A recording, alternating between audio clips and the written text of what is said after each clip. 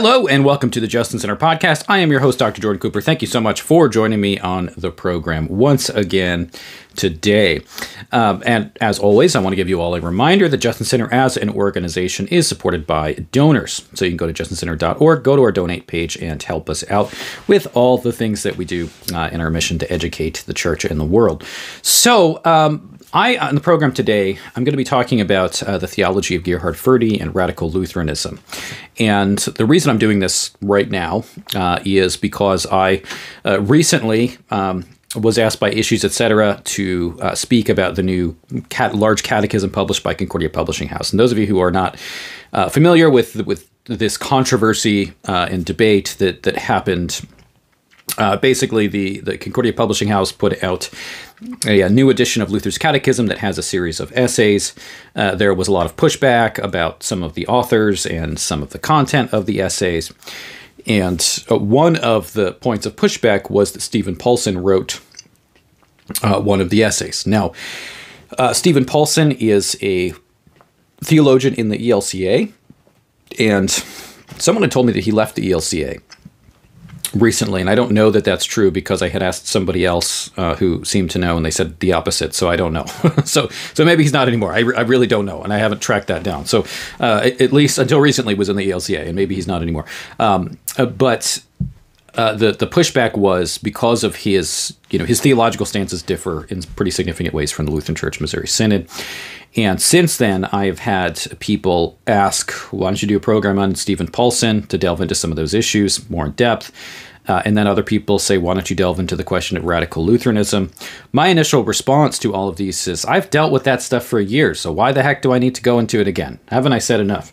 And then I realized that as I go through so I went through my YouTube videos, I realized okay, I actually did a lot on this 10 years ago on an audio podcast, and you can find those old episodes, but there's not a lot on YouTube. It's something that took a large period of time for me and was a significant area of focus of mine for some time. But I've kind of moved away from really much of a concern with those issues in more recent times. Not that I don't see them as issues, but my own study has just been focused on some other things. But I realized, okay, maybe I should actually go back and do some more of this. If you really want a treatment of this, of mine, I would recommend books that I've written on the subject. So I wrote Lex Aeterna, which is a defense of the Orthodox Lutheran doctrine of God's law and critique of Gerhard Forde. That was a master's thesis that I wrote and that became a book. That was the groundwork for then what became my dissertation, which then was edited into another book, which is my Prolegomena and my Contemporary Protestant Scholastic Theology series. And that's not just a critique of Forde, neither of those are, but Forde and the radical Lutherans in general become they're the point that I'm critiquing to argue for the necessity of the classical categories.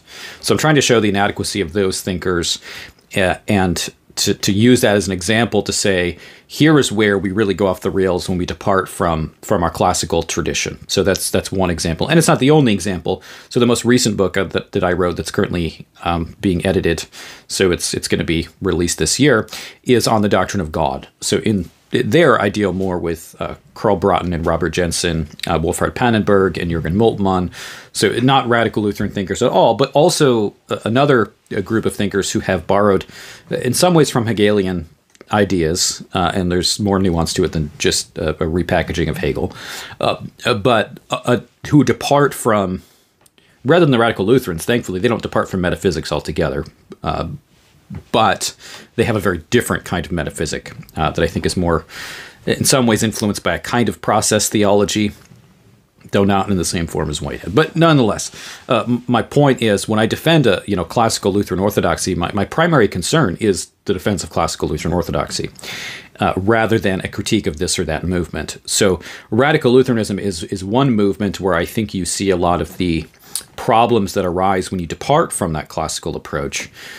My focus has moved certainly from critique of movements like radical Lutheranism to wanting the heart of my theology and writing to really be a positive construal of what a Lutheran Orthodox theology is.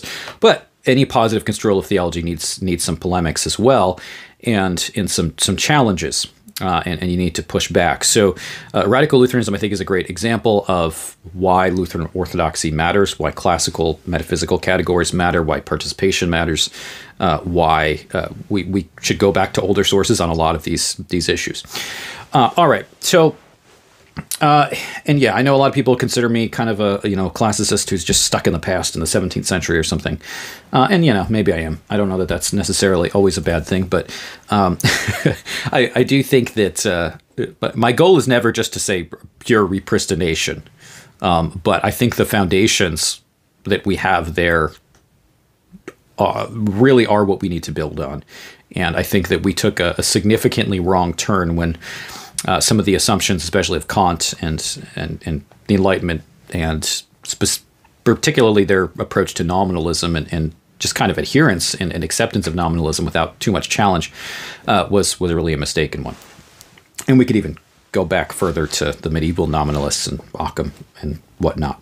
Though I will say Occam, there are some good things in Occam as well, but nominalism as a whole, I do tend to blame for a lot of our current societal ills and theological problems as well. So I'm no fan of nominalism. All right. So what I'm going to do here is go through one book of the person who started radical Lutheranism, and that is Gerhard Forde. So you may be asking, well, why am I jumping from Paulson to Forde? You can't critique Paulson by talking about the theology of somebody totally different. And okay, that's fair. They're not the same thinker, but by any means. And they do differ in significant ways. But Forde, the reason I think we need to start with Forde is, first of all, Forde is a major influence on Paulson. Doesn't mean that everything Forde says we need to attribute to Paulson, because that's just not fair. But I think a lot of the questions, conversation, discussion that we find in Forde do lay the groundwork for what develops in a lot of other Lutheran thinkers following Forde. I mean, Forde is highly influential, and he is influential not just at Luther Seminary, which is where Paulson was teaching, and he had a significant influence on thinkers there, but he also has a significant influence on the Lutheran Church Missouri Synod. Whether you want that to be the case or not, it is just a fact. I know that some of his texts are assigned readings. There are a number of professors at both Concordia seminaries that use Forde and are significantly influenced by him. Now, to be clear, I'm not saying that they agree with him on every single thing. And so when I'm going through his critiques, or my critiques of Forde, I'm not saying everyone that ever cites Forde positively believes all of the things that I'm talking about. But I do think that it is really essential, as we're evaluating a thinker like Forde and looking at his influence, to get at some of the really primary fundamental issues. And there are valid questions that need to be asked about, he has errors in these really significant areas. Do those errors bleed over into some of the areas where he does have influence in positive ways among, say, confessional Lutherans? So what I think is, because sometimes people, I'll critique Forde and people will say, well, he's good on this and not good on that. Are you saying that a theologian has to be right on everything to use them? I mean, clearly I don't think that's the case, because I use theologians all the time who I disagree with on even pretty significant points. However, I will say the thing with Forde that I think differentiates him from, say if I'm using Thomas Aquinas, right? And there's a lot I love in Thomas Aquinas. But when you get to questions of the papacy and penance and a lot of the problems with medieval Roman Catholicism, I have very strong disagreements with Thomas Aquinas. So does that mean, because I disagree with him on those very important issues, that I find him useless? No, not at all. I think on issues of natural theology and the doctrine of God, Aquinas is among the best there is. So I'm okay with that. But I think the question with someone like Gerhard Forde, which is something I think that should be asked in general, is their theological starting point and their entire theological program on wrong grounds?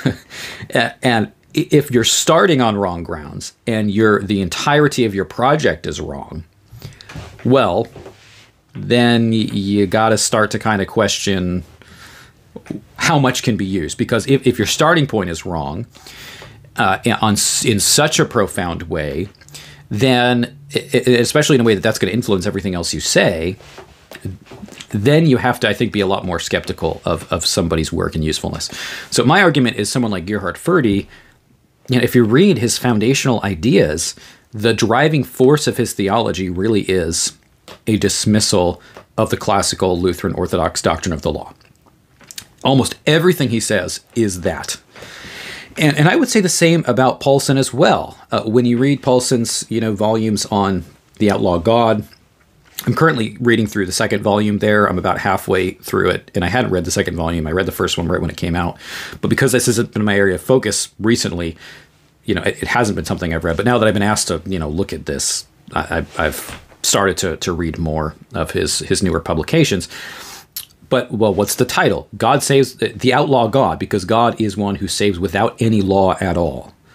Well, that could sound Lutheran, and that's the phrase you'll see over and over again. But the question is it really Lutheran, or is he really borrowing from what Forde's doing with his ladder scheme? And I think that's exactly what Paulson is doing. Some of it is obfuscatory on purpose. It's vague on purpose, I think, to make it a little frustrating. But Forde's pretty straightforward. So with all of that, I'm going to start actually delving into what Forde says in this book, Where God Meets Man. Now, Forde has a number of books that he's written that are pretty popular. His most popular is his On Being a Theologian of the Cross, which is an evaluation of the Heidelberg Disputation of Luther. Very, very popular book. I understand why it's popular, because most of it is a reiteration of what Luther says in the Heidelberg Disputation. And, the Heidelberg Disputation is useful. It's a helpful series of theses, but I also think it's been quite abused. But that's kind of a separate topic. Luther uses the theologian of the cross, theologian of glory distinction there, which has basically no bearing whatsoever on Luther's later theology, which is certainly a point worth considering. That doesn't mean I find it useless, by the way, but I do think that when you make it the paradigmatic kind of schema to interpret all Lutheran theology, it's got some issues. If you're saying, well, this is the most important distinction that Lutheranism has, and it's one that Luther never talked about later, and Lutheranism has never talked about in its history really until the mid-20th century, when Walter von Leeuwenhoek released his book, which is a good, I have disagreements with that book as well, but it's a good treatment of the subject. And I think Alistair McGrath has another book on the topic. So there are issues with that distinction. But Gerhard Forde's book, Being a Theologian of the Cross, some of it's very useful. It's a book that I've seen people read and come to Lutheranism because they've read that book. And to some extent, I get it, because there is some good there's some good material in there, and some of it is just a reiteration of Luther. But there are some significant problems in that book as well, though they are problems that I don't think the average reader would pick up on, probably, unless you had read other Forde, and you kind of see what he's getting at by certain arguments or certain kind of little swipes at different theologies that start to show up. So what I want to do is go through then another book of Forde's. That's the one that people usually know. This is a very short book. It's called Where God Meets Man. It is, it's 128 pages. Very short. If you want a good overview of Forde's theology and the problems in Forde's theology, this is a great place to go. Now, he has his book, The Law-Gospel Debate, which I have over here. I could go through plenty of sections of that. That is a more academic book dealing with the question of law and how the law relates to the gospel. And it is a very helpful resource in understanding where Forde is coming from academically and intellectually. And he's very blunt about certain things there that I think are very helpful for one who's really delved into Lutheran Orthodoxy to see, because he's very, very critical of extremely critical of Lutheran Orthodoxy. He lays this out in the first chapter. That's kind of that's the entirety of his theology is the 17th century Lutherans all got it wrong. Let me fix it for you. That's basically what he does in the first chapter. But this, in some ways, is a popularization of some of those same arguments that we find here. Where God Meets Man. Luther's down-to-earth approach to the gospel is the subtitle there. So what I'm going to do here is outline, I'm going to read quotes, because as I have critiqued Forde and Paulson as well, the constant accusation that I get is that I'm mischaracterizing these thinkers. And I certainly don't want to mischaracterize thinkers because I don't like it when I mischaracterize, and that happens to me too. It happens to everybody. So I certainly don't want to be doing that. But there are certain groups that seem to be incapable of taking a critique without just jumping to, you just misunderstand. So any claim of misunderstanding, I think, should be taken seriously. If someone gives you a critique as part of a group and says you don't understand us, yeah, take it seriously and look into it. But sometimes that's just a way to kind of avoid really dealing with the primary issues. And you see this, for example, with critical race theory. Those who are proponents of critical race theory are constantly saying anyone who critiques it doesn't understand it. And now, to be clear, that is one of those terms that's actually just thrown around a lot to identify all sorts of things, and often there is misunderstanding. But I've seen people who really have delved pretty intensely into the academic texts. I think like Neil Shenvi, I think he's done a good job dealing with a lot of the texts and ideas behind critical race theory. I think he understands them accurately. But he's somebody who the proponents just throw out, you don't understand it. It's straw man. You're misunderstanding. When in reality, he's like, the guy can quote texts that say exactly the same things that he's saying. So just because someone says misunderstanding does not always mean that's the case. So, but because of that, what I'm going to do is spend most of the time just reading citations so you see it for yourself, so you're not just relying on my interpretation. Again, read the book. Very short, quick read if you want to understand this stuff and ask, am I making sense of this or am I completely misinterpreting it? I've read this multiple times. I've read all of these books because they were a significant part of my dissertation. I've read all of Forde's writings many times. I've read Paulson's earlier writings, not his newer ones, because I haven't been doing this as much recently, many times. So, and maybe I'm totally misunderstanding them. But let's see. Page 9 here of this book. He's talking about what he calls the ladder scheme. So this is this is what he's critiquing, and he's basically building all of his theology on a rejection of what he refers to as the ladder scheme. And he says this on page 9: as human beings, we seem bound somehow to think of the law as a staircase or ladder to heaven. We more or less assume most of the time, without really thinking very deeply about it, that the law was given as a way to God or salvation. If we could live up to the law, we reason. If we could climb the ladder, we would make it to our goal. So what he's laying out is by nature, in some ways, this sounds like the opinio legis that Luther talks about, the opinion of the law. We by nature tend to be rather legalistic in our view of salvation, which is true. We tend to think that the law is a ladder to heaven, right? If we do enough good things, we can reach God by obedience. Okay, reading that part of Forde, that sounds like Luther. That sounds like some pretty obvious basic Lutheran observation. But here is the problem. That he's not just talking about self-righteousness here when he's talking about the ladder scheme. He's also talking about the essence or nature of the law, even as the law is that which Christ fulfills for us. So what he's not saying is we do not climb the ladder to God by the law because we're sinners. Instead, Christ vicariously satisfies the demands of the law on our behalf. He fulfills the law for us. The demands of God are satisfied in the Son, in the person of Christ. He's not saying that at all. And here's where he departs really significantly from classical Lutheran orthodoxy.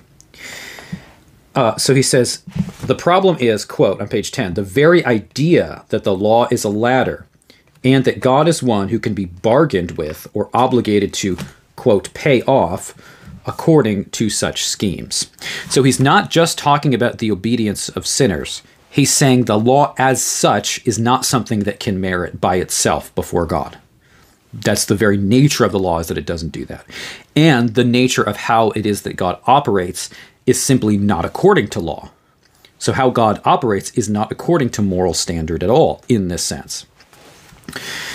Then he has a section here on page 10 called The Gospel Becomes Another Law. Now, what he outlines here is just the classical Lutheran Orthodox view. And really it's a rejection of, it's not just a rejection of Lutheranism. This is the Lutheran formulation of what is the Anselmian tradition in the West.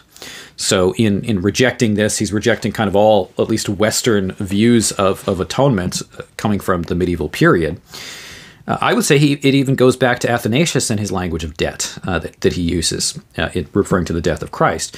And what Forde's not doing here, what he's not doing is what Aulane does. As in, he's not saying the Anselmian tradition is too legal, and therefore we need a kind of Christus Victor tradition.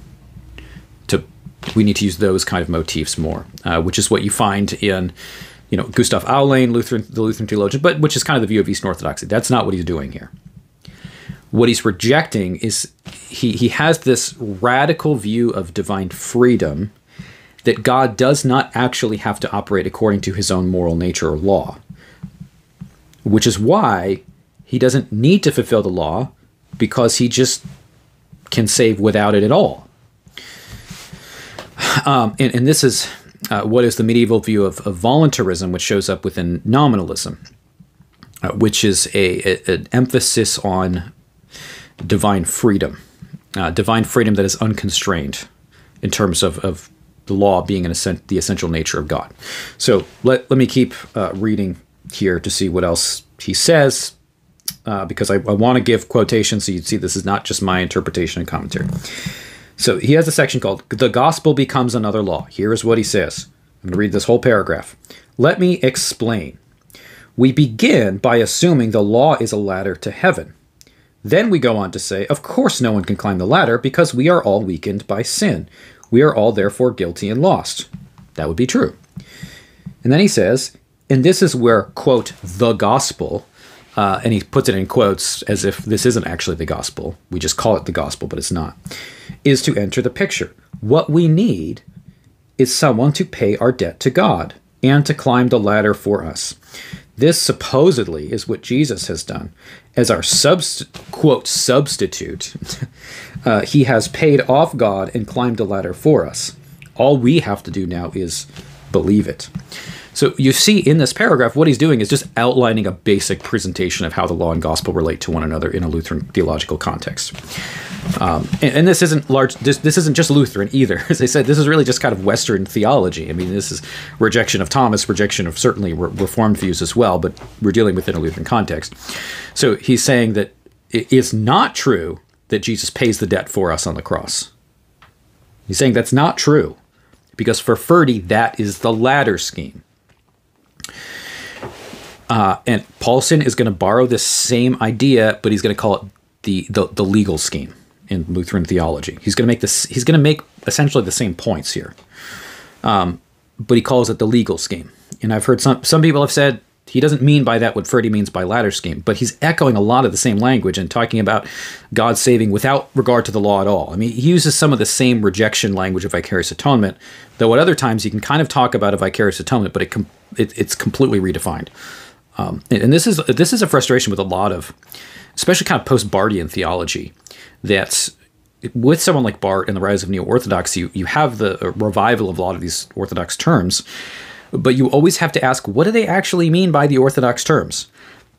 Because very often what is meant is something completely different. So it can sound orthodox because, yeah, I mean, technically it's like some of the same words, but you have to ask the broader question, what do you mean by the terms that you're using?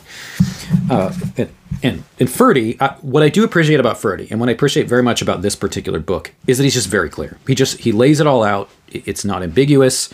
And this isn't hard to understand. I can't say the same about Paulson. Paulson obfuscates a lot. He's just very vague in his language. Forde's really not. I mean, Forde just lays it out. He just says, this is what I think. This is orthodoxy is wrong.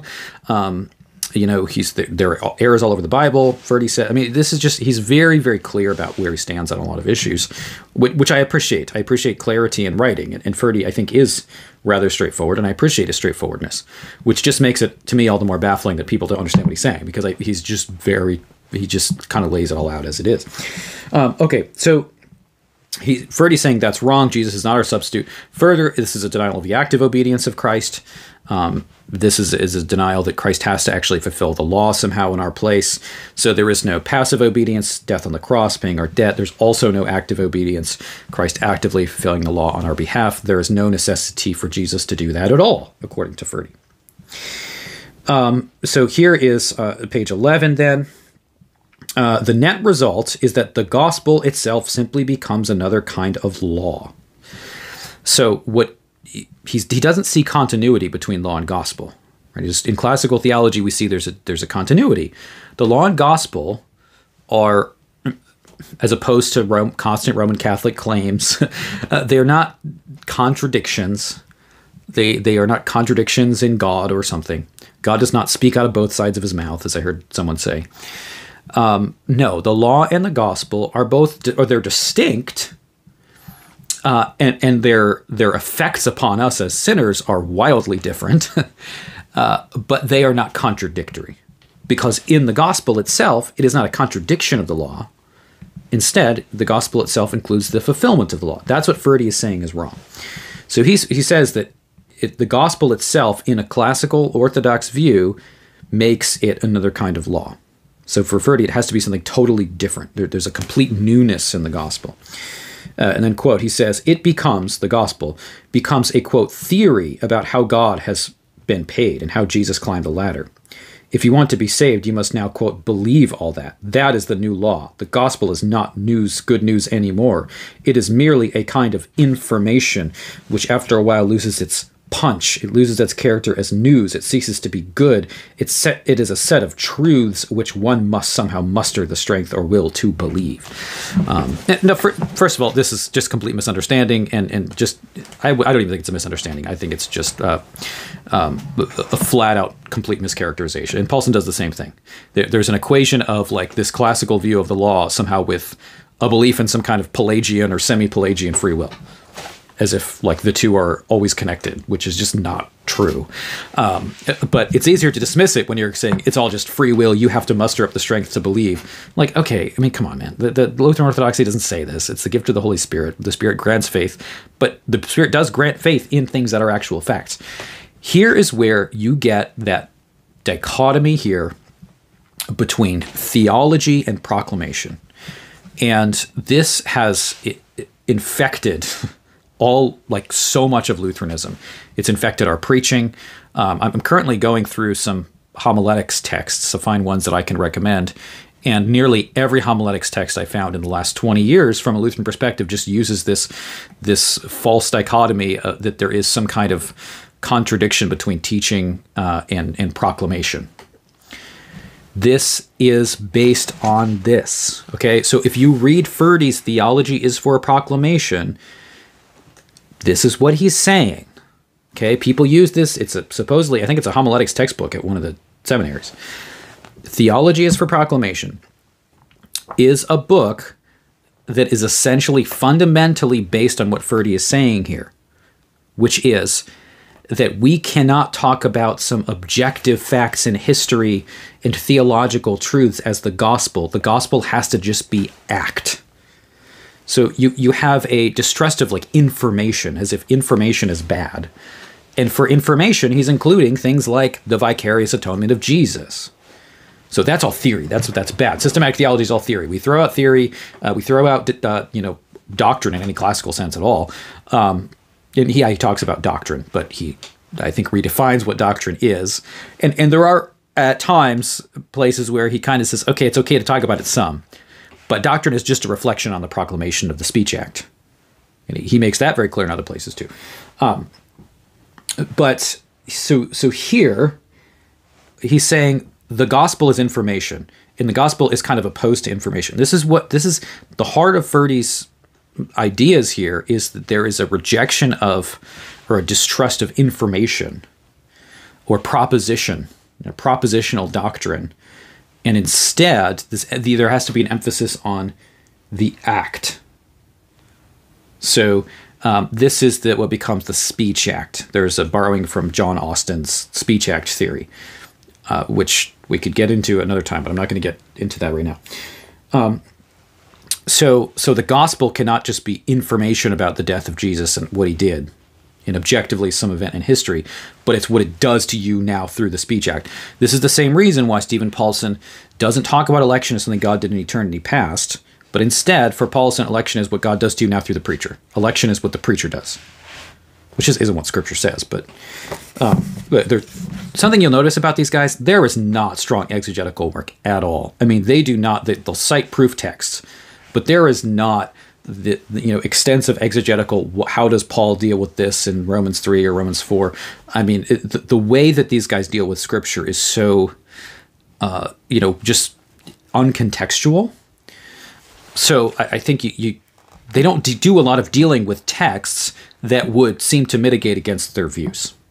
They don't do Paulison's not doing a lengthy treatment of Ephesians chapter 1 and what it says about election and how that might pose a challenge to his idea that it's the preacher who elects in preaching, for example.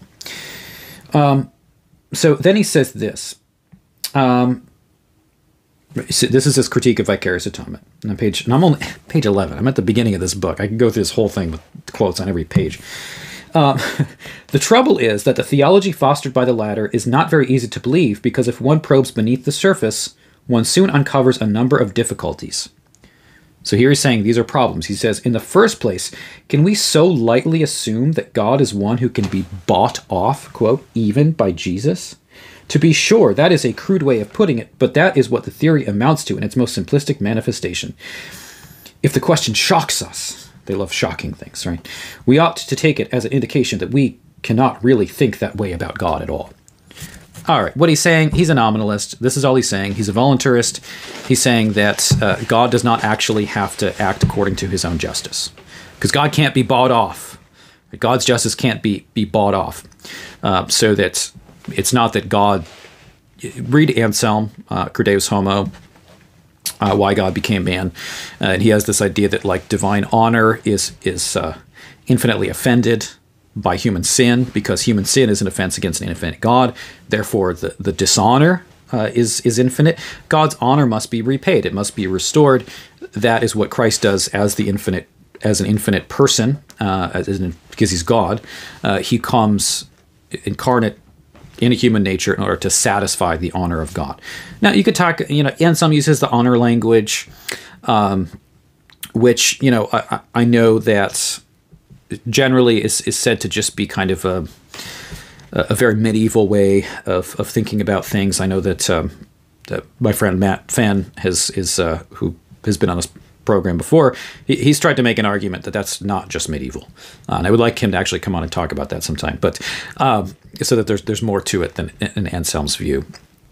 But also, you have then the reformulation of that. Aquinas has a view of this, and then the Lutheran Orthodox have a view of this, which is more in terms of satisfying the demands of the divine law. But they're really essentially different ways of expressing the same general truth, which is that basically God has to actually be just in forgiving sinners. And so there needs to be payment for sin in order for sinners to be forgiven and for God to be just. Because God does not contradict himself, and God does not contradict his own law, and God does not contradict his own character. For Forde, this is his argument here, Forde is saying that God does not need that at all. That God can just basically ignore the law. He can just ignore his justice and just forgive anyway. So God is not bound by his own law. What you've done now is separated God from the law. And this is, Paulson will go over and over again, talk about this, that God is not the law. Well, first of all, like theologically, what do you mean by that? Because, I mean, I don't know how much I want to get into that, but that it leads to a number of problems, because Scripture is very clear. Be perfect as your heavenly Father is perfect, Jesus says. Our perfection according to the law is a mirror of God's perfection. Why is it that, the law is good is essentially the question behind this. Like what is it that determines what is good? So in the way that this is framed with someone like William of Ockham, the basic example that he gives is the question of lying. So why is lying wrong? Well, in say Thomas's theology, we would say, well, lying is wrong because God is the source of good, and all that is good and right is that which reflects God. So why is lying wrong? Because God doesn't lie.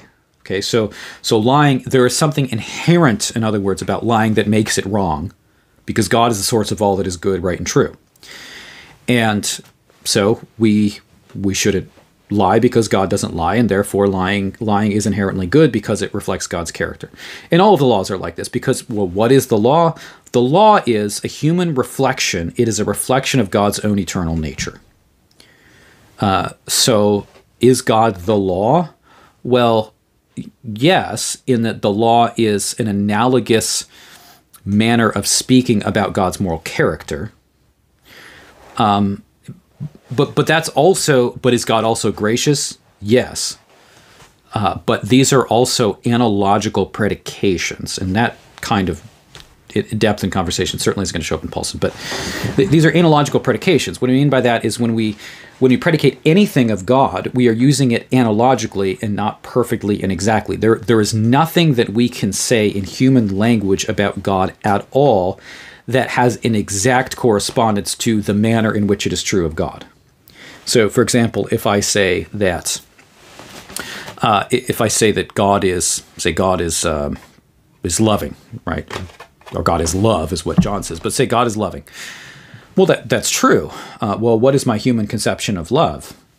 Well, my human conception of love is pretty much defined by my own human interactions with other humans and how we love one another. Now, I can kind of imagine in some way a love that is beyond what I have in my ordinary human relationships, and so in that way I can grasp what it is that God is love. But do I fully really know what it means that God is love in the fullest sense? No, of course not, because God's love is beyond what I can possibly comprehend.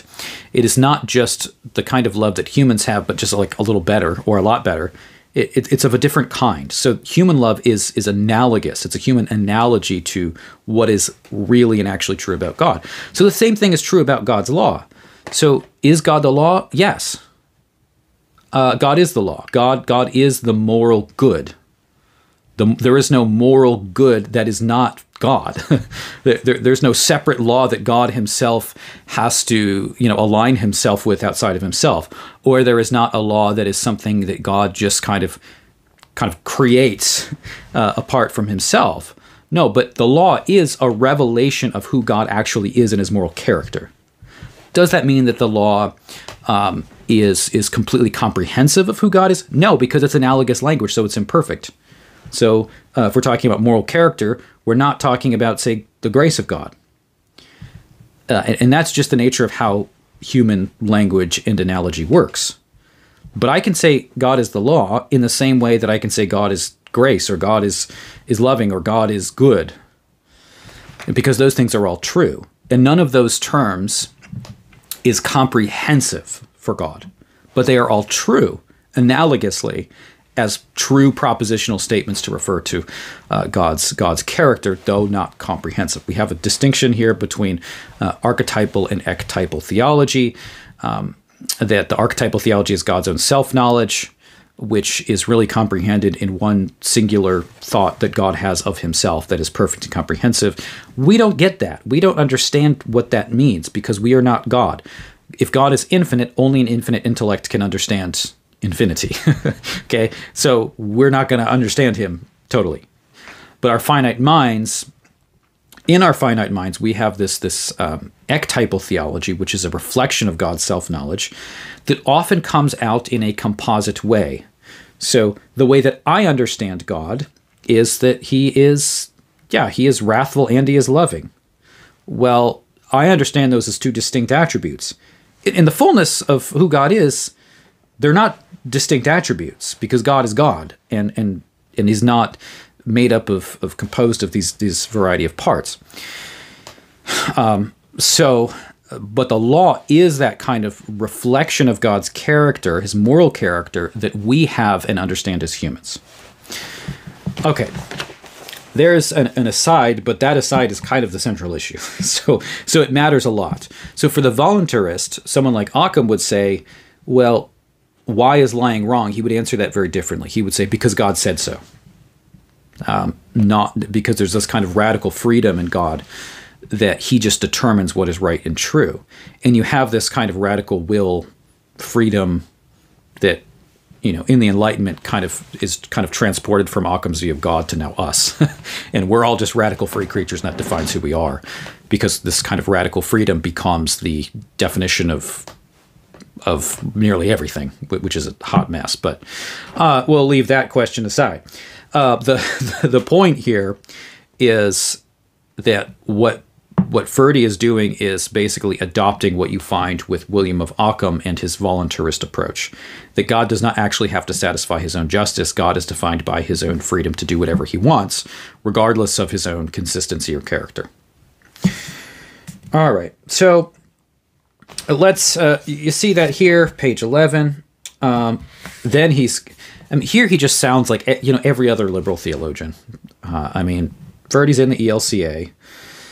You get the same silly critiques you get of vicarious atonement from all over the place within liberal theology. Okay, here on page 12, here's the question. Second place, to introduce the question of payment in this way inevitably raises the old question of how can we be sure that Christ has paid enough? Can the suffering and death of one man atone for the sins of the whole world? Forde, Anselm answered this argument in so much depth. Come on. Like, this is, when you read these kind of things, you're like, come on, really? Really? We're going back to this? And like, this is the kind of argument that all the liberal theologians who are offended by vicarious atonement throw out. And yeah. So why is it that one man can suffer for the sins of the world? Well, because that one man is also, there's the incarnation, right? He's the infinite Logos who has united himself hypostatically to, human nature. So there's one person, though in the death of Christ, therefore you have, first of all, an innocent man suffering. So he's not suffering for his own sins. So therefore his suffering is for the sake of others. But also you have the infinity of God united to his nature. So therefore the infinity of God means that the payment of God can be infinite because God is infinite. That's kind of how this whole thing works. Okay, so it's... And a lot of this, the logical puzzle that supposedly this causes, because that's all this is.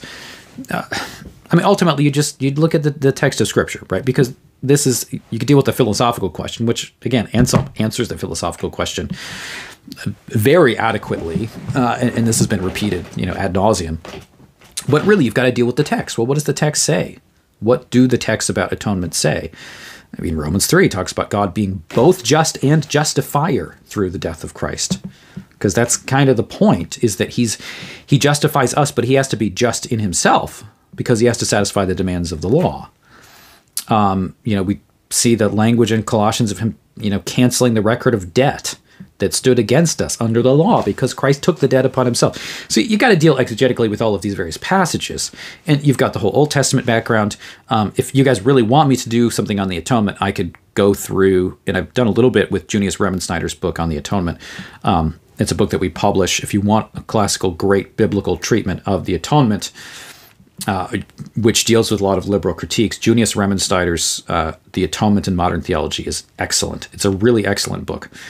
And the answers that he has apply very clearly to Forde, except the guys that Remensnyder was dealing with were a lot more sophisticated in their argumentation. But you can find that at jspublishing.org. That's a book that we put out. It's a really excellent volume. And I've thought about doing a series of programs on the atonement, going through pieces of that book, because I think it's extremely helpful in just the exegetical answers to some of those. And he does deal with the theological answers to some of these dilemmas as well, but largely it really is just delving into the text. B.B. Warfield actually wrote the foreword to that, which is interesting as a Reformed guy. But a lot of as much as the Reformed and Lutheran views on, certainly in the extent of the atonement, are pretty distinct, a lot of the battles they're fighting are against the same kind of issues. All right. In the third place, and here's the third major critique, how will we ever deal with this? There is the troublesome question of forgiveness. If God has been paid, how can one say that he really forgives? If a debt is paid, one can hardly say it is forgiven, nor could one call God's action mercy. So he's saying if the only way that forgiveness is actually forgiveness, or if mercy is actually forgiveness, is if God does not satisfy the demands of his own law. What he's basically saying is it's only in the voluntarist nominalist system that mercy is actually mercy. by what standard? Like, how are you coming to this conclusion? I mean, from what? It certainly doesn't logically make sense. If I, think of a human example. If someone, say, owes me a major debt, and I need that money that this person is supposed to owe me to, say, pay my mortgage this month. If the person does not have the money, and I instead take, say, funds out of my own account and say, don't worry about it, I'll take care of the debt, I'll pay the mortgage payment, and you're forgiven. Would that not be a gracious act? Like, that wouldn't be gracious because it was paid? Or if someone else said that they would pay it for him, the debt, that wouldn't be gracious? Like, it just doesn't even make sense in a human logical sense, let alone the scriptural text. All right. So here is, then we get what, so with all of this, we then have to ask the question, what the heck is the law in the first place? And this is something you find frustrating with Paulson with his book, The Outlaw God. It's like he uses the phrase law like 10 times a page, but never defines what the law is.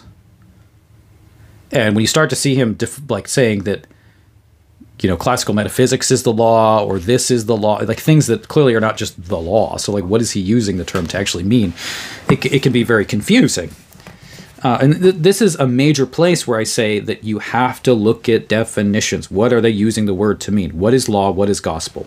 Because if you just say law and gospel, that sounds Lutheran, but what the heck is the law and what the heck is the gospel? Because you could be defining them in completely different ways that are totally disconnected from Scripture and our tradition. And that's exactly what Forde does here. So he talks about the heading of the section is the voice that never ends. So the law is basically, what he's going to do is describe the law as a voice of accusation toward you. So he says this, for Luther, he imports all of this into Luther, which is its own issue, but I'm not dealing with the Luther scholarship part of things. For Luther, the crucial question was not so much what the law says, i.e. the information it contains. It's weird, like God spent so much time on information about what the law was. I mean, you got chapters and chapters and chapters. I mean, you got a whole 5 books called the Pentateuch that's a bunch of laws. What was God doing? I don't think Moses got the distinction between theology and proclamation. I mean, come on, Moses, what are you doing? So, he just, let's keep reading. Okay, so it's not so much the information it contains, but instead, what it actually does to you when you hear it. That is why Luther puts so much stress on the question of the uses of the law. The question is one of how the law is intended to be used, what it is actually supposed to do. What he worked out was the doctrine of 2 uses of the law. He's rejecting the third use of the law here. And then he says, it seems that Luther never spoke of a third use of the law, which he calls the law to guide Christian living, even though Melanchthon and others did. Okay, so he's saying Luther didn't believe in the third use of the law. Plenty of stuff has been done on that. Engelbrecht has a book on what's it called? Friends of the Law? Is that what it's called? On Luther's third use of the law. So then he goes on to say, page 14, the law is not in that sense a ladder to heaven. That would make the law into a theory and theology, as we have seen. Likewise, into a theory about how it is satisfied. So you get this false dichotomy of the doing and the ideas behind the doing, or the theory. In its theological use, and here's the key here, law should be understood as a concrete and actual voice which sounds in the heart, in the conscience, a real voice which afflicts man in his isolation from God and demands that he fulfill his humanity. So it's what he does is existentializes the law, and I've referred to Forde as an existential Lutheran. What I don't mean is that, he just borrows Sartre and just totally reformulates his ideas and repackages them in law gospel terminology. But I think the influences of an existentializing are I think it's very clear. He even uses quotes Sartre. And maybe that was not accidental. I don't know. Maybe it's subconscious how I think about Sartre, which would be, I guess, be accurate. But so he cites Sartre. He says no exit. The law declares no exit. He says it's like a circle around you, which is one of his existentialist plays. So he does use some existentialist terminology purposefully here. And so when I say existentialist, I have people critique and say, well, he's not like, he doesn't agree with existentialists on this, and this. Well, yeah, I know that's not the point. Okay, the point is, what he is doing is, in some major way, in terms of how he defines the law in the gospel, he's really defining it as a voice that creates this dreadful existential state, rather than the good and eternal immutable will of God, which is how the Lutheran confessions define the law. So classically, there's a distinction that in his Forde's law gospel debate, he's explicit in saying this distinction is wrong. And he goes through the history of orthodoxy and says this is a wrong distinction. And this is maybe the key to the issue here, is that Forde will say, not distinction first. So classically, there is a distinction between the essence of the law and the office of the law. The essence of the law is what the law is. That's the moral commands of God. So the law in and of itself is good. And in and of itself, it is a reflection of God's nature and his moral character. The office of the law is that the law accuses. Is the law by nature accusation? Of course not, because it's just moral standards. The office of the law in regard to sinners is accusation, but the problem is not the law, that it's by nature accusation. The problem is that we are sinners, so we make the law accuse us because of our sin. So it's not that the law's essence is accusation, but it does have the office of accusing sinners because of our sin. What Forde says is that's a wrong distinction. He says, like, he sees basically Lutheran Orthodoxy kind of went way off the rails when it made that distinction. So for Forde, instead, it's the law is the accusation. The essence of the law is the office of the law. So the law is by nature that which accuses. So here, I've got another quote here where he says this. And I've got two quotes. This is on page 15 of this book. The law is not merely a set of commandments, not a list of requirements that could be disposed of merely by doing a few things and checking them off. So he's not even, again, this very dismissive, language to try to make it sound absurd. The idea that Christ can fulfill the law for us is something totally absurd. The law is that, quote, this is what he says here, that immediate and actual voice, so it's this kind of voice from God that has this existential effect. This immediate and actual voice arising from the sum total of human experience. And you're like, this definition, how does this have anything to do with how the Ten Commandments? How does this have anything to do with how law is used in Paul? I just don't see how you do this. Okay, so in this age, up to and including the cross, a voice which will not stop until our humanity is fulfilled. Is a voice that man can never stop in this life. Okay. And then he uses Melanchthon's quote, the law always accuses, lex semper accusat, but he's not meaning it just in this, Melanchthon's statement is based on this distinction that he makes between essence and office of the law, which he's rejecting here. Okay, then he says, on the bottom of page 15, it is important to grasp what is meant here if we are to avoid the latter idea.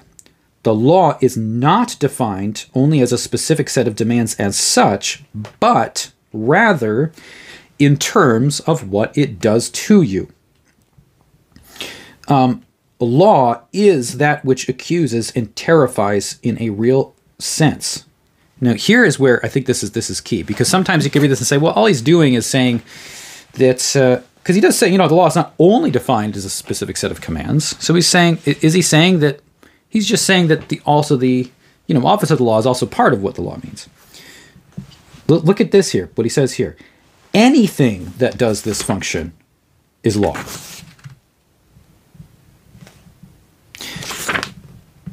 So it is that which is law is that which brings about this existential kind of situation, this inner kind of voice of accusation toward you.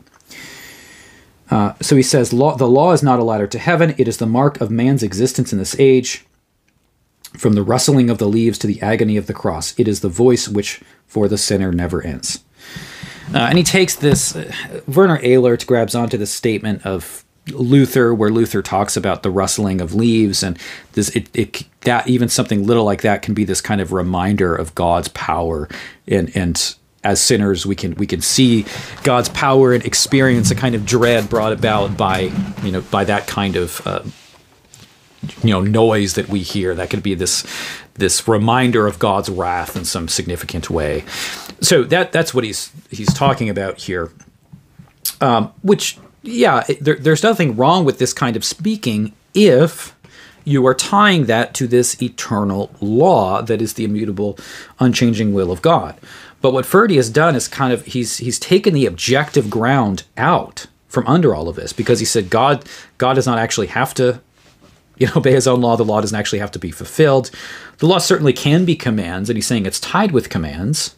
So he's not saying commands are not the law in any sense. But he does say that really what the law is, if we're talking about law in the fullest sense, it's just whatever accuses. It's whatever brings that voice of accusation to us. So it's that the function of the law becomes the essence of the law. It is that which accuses. That's definitional to what the law is. And it's a voice, further, that is only in this age as sinners. It's not eternal. Then we have statements about the gospel, because if that's true about the law, and what he's saying is the gospel is not the vicarious atonement of Christ. It's not this historical event where God satisfies the demands of the law in Christ's life, death, and resurrection. Then what the heck is the gospel in the first place? Okay, so then he says in page 16, he says, if we look at the law in this way, we can begin to grasp the dynamic vitality, the good news character of the gospel. For the gospel, too, must be seen in terms of what it does. For what is the gospel? This is the definition of the gospel. Now, to be clear, we have a biblical definition of the gospel. Paul writes this to the Corinthians in 1 Corinthians 15. He says, this is what I delivered unto you. And he defines the gospel. It's the objective events of Jesus' life, death, and resurrection. That's the gospel. It's the good news, what Jesus actually did. It exists totally apart from you. It has nothing to do with your existence or anything that God is doing specifically in your life or in your conscience. It soothes the conscience, but it is in itself a historical reality of the justification of the world by Christ through his life, death, and resurrection. That's what the gospel is. But remember, Forde is operating on this strong dichotomy between that's all information, and what we need is act, what's done to you. So for what is the gospel? Here's the definition of the gospel here. It is the end of the law. Okay? That is to say that what the gospel does is put an end to the voice of the law. And that means actually to put a stop to it, to shut it up, to make it no longer heard. So what we're saying here, that the law is this kind of inner accusatory voice. It is this kind of existential dread that we have in some way. And the gospel is that which puts an end to that accusing voice. So then he says, the gospel too is defined primarily by what it does. This is key. The gospel comforts because it puts an end to the voice of the law. This is exactly what happens when you get rid of the eternal nature of God's law. Is now the atonement is not really the place where salvation occurs, because the gospel is that which comes to you in your life, not an objective reality of what Christ did in his life. It all becomes very, very much kind of subjectivized. So it is, he says this, it is an entirely new and unexpected thing that breaks into man's life and world. The voice for man as sinner never ends, is stopped by God's action in Christ. An entirely new kind of life breaks upon us. Okay. So what he has is this kind of complete discontinuity between law and gospel. Some of this is from J.C.K. von Hoffman, he's borrowing from, who's a theologian at Erlangen, though he deals with it more redemptive historically, and Forde does this more existentially, but that's a major influence on Forde's thought here. But so what he's saying here is essentially that there is this total total abandonment kind of law with the gospel. He's constantly talking about don't put new wine into old wineskins, as in the gospel cannot include in it the fulfillment of the law, because the gospel has to be something actually totally new. So the law is something old, new creation begins, it just gets rid of the law altogether. So you have this radical, this age, the age to come, total discontinuity between the two, which is very similar to what Bultmann does in his reading of Paul. Okay. Then he says this, let's see, the gospel is the story of him who shattered the grammar of the earth. So you're going to see, we're talking about grammar. Everything with Forde is about the speech, the proclamation. Now, he's not really going to use the speech act language. That's more Oswald Bayer. But the proclamation idea is pretty much the same kind of thing that Bayer's getting at. I don't really see any fundamental difference other than Bayer is a much better scholar and is much more rigorous in the way that he uses his philosophical terminology. Bayer is very intelligent and very. I disagree with him profoundly on a number of issues, but I think his as a scholar and thinker, he's kind of, I think, leagues above where Forde really is on a lot of these issues. But essentially, they're coming to the same conclusion here. So but it's all about grammar. It's all about speech. So everything is just speech. Now, the problem with all of this, which should be pretty obvious when you just think through this a little bit, is what is the point of the death of Jesus? Because when law is just voice of accusation, God doesn't need to satisfy the law. God can just freely forgive. And the gospel is just that which brings an end to the voice of accusation. And if the gospel is really just defined in what it does to you personally, what's the whole Jesus thing about? It doesn't even matter, because now you've pulled the rug under the Jesus's death and resurrection. So those things aren't necessary, because God can just kind of do what he wants. With this pure voluntarism, God can just forgive anyway. So why do we even have the death of Jesus? And that's why these guys aren't going to want to say there's no necessity in the death of Jesus, and he'll try to explain it in bizarre ways. And I think he can't really do it, which should show you the error of his theology if you can't say that the death of Jesus was necessary, which is kind of the entire point of Christianity. So, I'm getting fired up here, but yeah, that's the whole point. This is the whole Jesus thing. This is what Christianity is. If what you're doing is making the very central thing of the entirety of Christianity have essentially no function or purpose and don't know what to do with it, maybe you should go back and rethink some of your theological conclusions if that's where you're coming.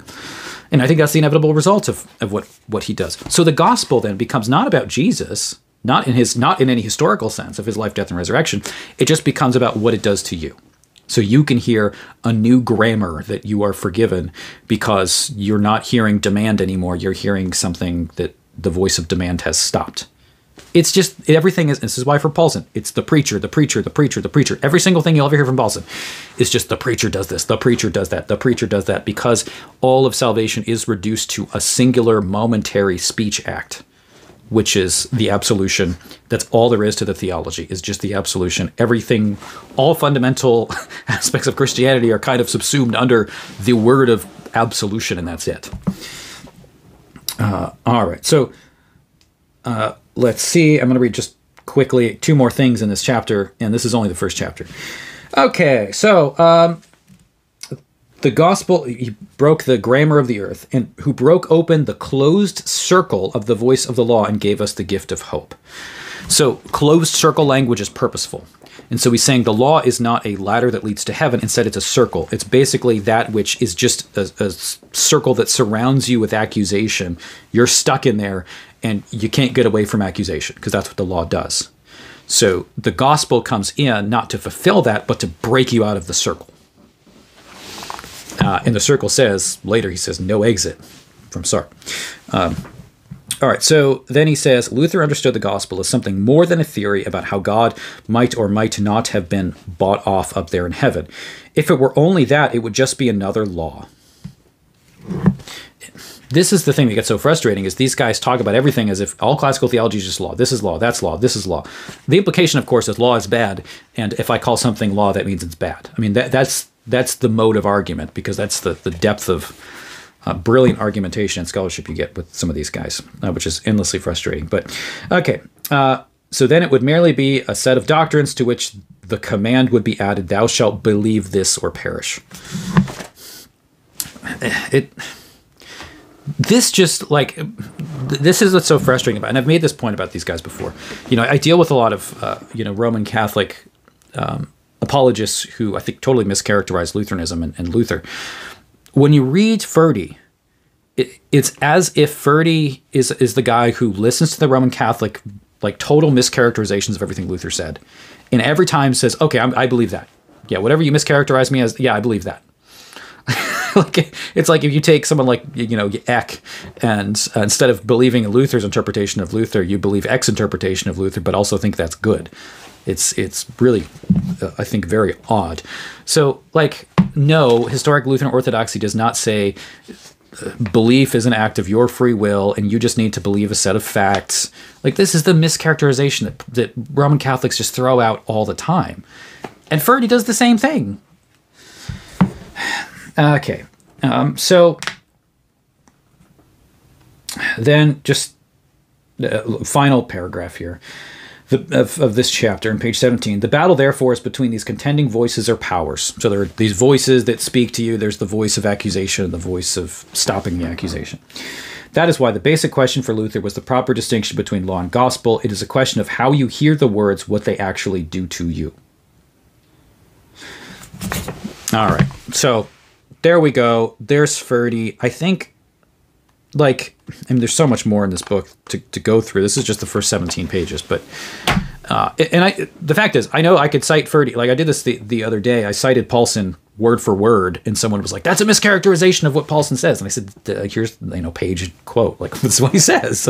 Like, so if I quote the guy, it's mischaracterization. I don't know what to say. But hopefully you kind of get what the issues are here. Like, this is not an insignificant problem. This is really a problem with pretty foundational matters. So I don't want to do a lot on this, to be honest. It's something I've visited, I've done a lot on, I've written a lot on, I've talked a lot on, and my views on this have had significant negative consequences upon my own efforts and ability to publish with certain journals and publishing houses and speak at certain events that I've been canceled at because I would dare disagree with these guys. And it's all weird politics. And I dealt with that for a long time, and I just was like, I didn't want to particularly dive into this debate because of that. But now that it's come up again, and I've seen numerous, professors go after me on Facebook about not understanding Paulson, who also have admitted they haven't actually listened to or read anything I've said, which seems to be a consistent pattern. I thought, fine, I'll delve into it again. So hope you found this worth it, and make sure that you subscribe on YouTube and on the podcast app. And I would like to do something on Paulson and read some quotes as well, because it's probably necessary. Let me know if you want me to do that. We'll see you in the next one. God bless.